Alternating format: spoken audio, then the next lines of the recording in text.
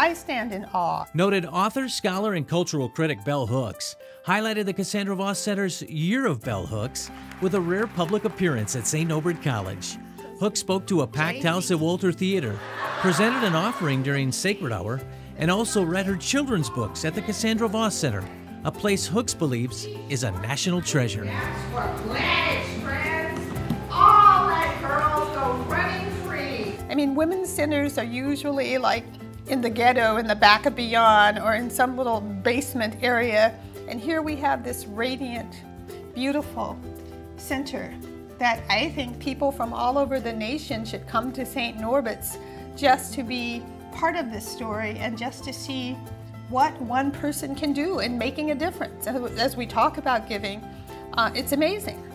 Hooks, who has authored more than 35 books and numerous scholarly and mainstream articles on race, class, and gender, hopes her message had an impact. More than anything, I hope that people will think of me and think about the value of critical thinking, of justice, of loving justice, and above all, of being loving, because love is all.